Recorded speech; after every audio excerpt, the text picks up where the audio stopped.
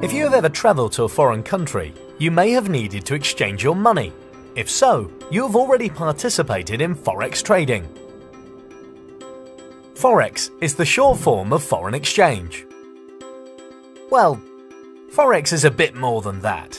For example, companies buy goods from other countries. In order to buy them, they need to obtain the local currency first, just like us when going on holiday. The difference is they will exchange huge amounts. When these companies exchange these huge amounts, they will actually move the price because the demand for the currency that they need increases. When the demand increases, the price increases. With all this exchanging going on around the world, the exchange rates constantly move. This is how it works. When currencies are exchanged, they have a certain price, the exchange rate. As in any market, the price of a currency is determined by the law of supply and demand. If there are many people or companies that want to change euros into dollars, the price of the dollar will rise against the euro, and so the exchange rate will change. Let's use an everyday example to explain how you can actually profit from this. Say you live in Europe and went on holiday to the United States. Let's say that you changed your 500 euros into US dollars at the rate of $1.4 for every euro. You got 700 US dollars, but you do not spend any money at all. So you still have $700 after you come back.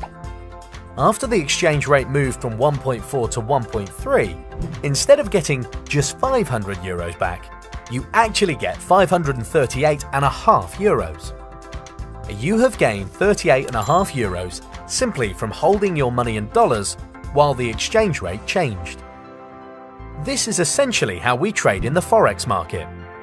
We buy a certain amount of a currency, hold on to it whilst the exchange rate moves, then change it back, making money along the way. How to decide when the right time to buy and sell is exactly what we teach you throughout the rest of our learning lessons.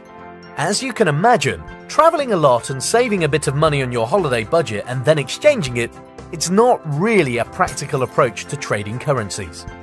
Fortunately, there is an easier way to do this. You can trade currency through online exchange offices called brokers.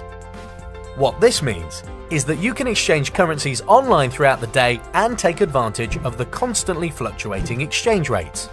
Just as in the example of when you went on holiday, you can buy different currencies and make a profit as the exchange rates change. This is trading the forex market. Trading forex online with a broker has many benefits. You can trade forex from your home or anywhere that you have an internet connection. The forex market never sleeps. It is open 24 hours a day, 5 days a week, and so can suit your daily routine. You do not need a huge budget to get started. As little as $150 is enough to begin trading and building your account over time. Of course, it will require some learning until you get there, but this is exactly what Tradimo is here for. To help you learn how to trade in a way that can suit your individual lifestyle, and to help you navigate your way through the forex market.